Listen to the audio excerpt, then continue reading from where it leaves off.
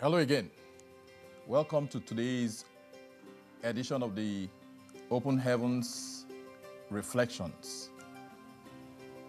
My name is Sam Chiedozie.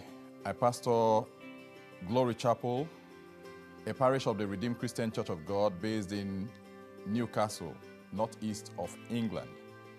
Our topic for today is Ways of Rising. Our Bible passage is taken from Judges chapter 6, verse 11 through to 16. Now the angel of the Lord came and sat under the terebinth tree, which was in Ophrah, which belonged to Joash the Abiezrite, while his son Gideon threshed wheat in the winepress, in order to hide it from the Midianites. And the angel of the Lord appeared to him and said to him, "The Lord is with you, you mighty man of valor." Gideon said to him, "O my Lord, if the Lord is with us, why then has all this happened to us? And where are all his miracles which our fathers told us about, saying, Did not the Lord bring us up from Egypt?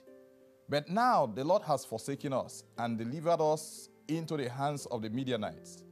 Then the Lord turned to him and said, "Go in this might of yours, and you shall save Israel from the hand of the Midianites.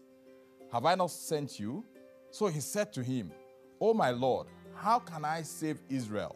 Indeed, my clan is the weakest in Manasseh, and I am the least in my father's house." And the Lord said to him, "Surely I will be with you, and you shall defeat the Midianites as one man."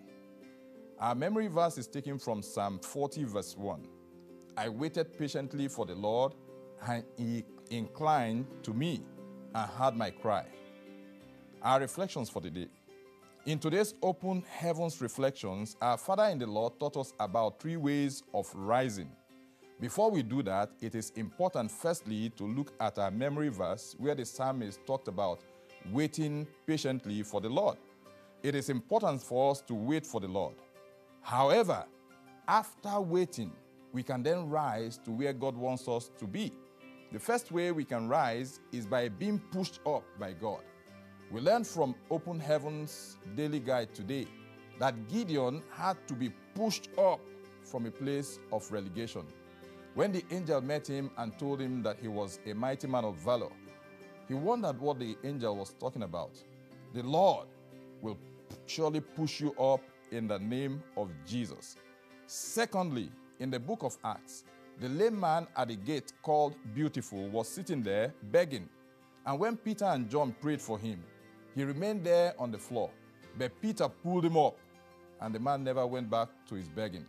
I pray that the Lord himself will lift you up this season, and you will never go down again in the name of Jesus. Finally, the third way you can rise is to be carried up. Whatever may be your state of lowliness, the Lord will carry you up with his almighty arm from now on in the name of Jesus. Elijah was carried up by whirlwind into heaven, and he never saw corruption again. I speak to you today that in the name of Jesus, the Almighty God will carry you on eagle's wing in the mighty name of Jesus. For someone who is listening to this telecast today, you are on your way to the top as you receive the grace to rise from the ordinary to the extraordinary. Nothing will stop you as you move forward today in the name of Jesus.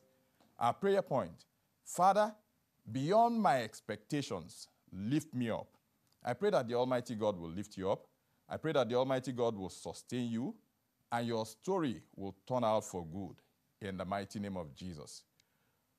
See you and have a victorious day. God bless you.